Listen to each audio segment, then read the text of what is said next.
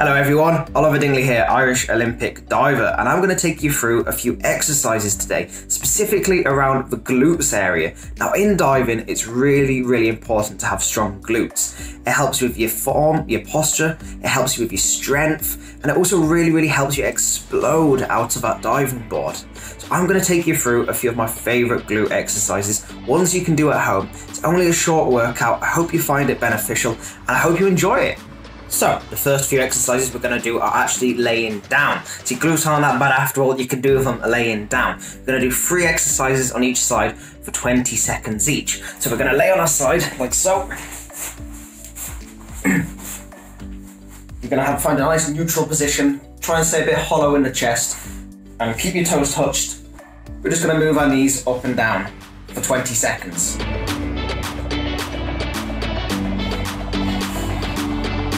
Once 20 seconds is up, we're then going to move our foot back, touch the floor, bring it forwards.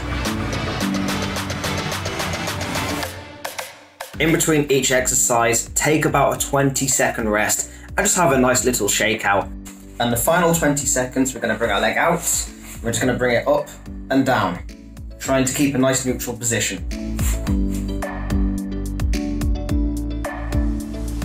Right. Your break is up. So now we're going to move on to some glute bridges. These are a really useful exercise. So we're going to do this for 30 seconds. And when you get to the top of your glute bridge, really try squeeze your glute muscles.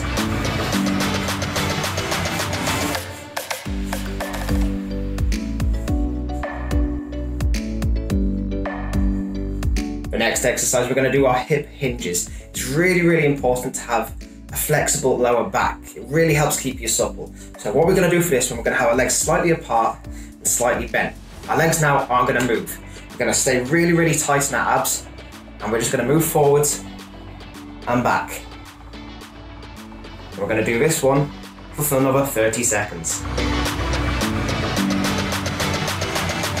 We're going to do some single leg deadlifts. Now this one doesn't just target the glutes, it also targets the hamstrings as well. And I always find it really helpful to maybe have a bit of weight in my hands. So any household stuff, you could even have a jar of sauce. But today, I'm gonna go over squash. We're gonna do 10 on each leg.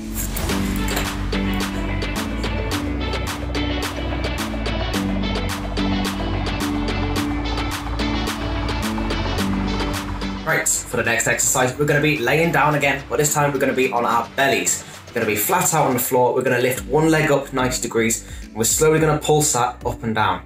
Here we go, we're going to do it for 30 seconds on each leg.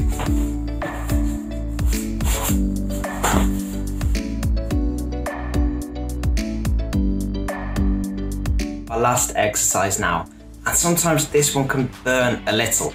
What we're going to do is we're going to lay on our side, we're going to keep our bottom leg bent. Our top leg though, we're going to bring it over to a 90-degree angle, or as close as you can to a 90-degree angle. We're going to keep that leg straight, and we're going to try and move it around in small circles. Now, if you can get your foot as close as you can to face the ceiling, that will really help the exercise. But it does burn, so it's not your biggest priority. Just try bringing your leg to a 90-degree angle and move it around in those circles. We're going to do it for 20 seconds on each side.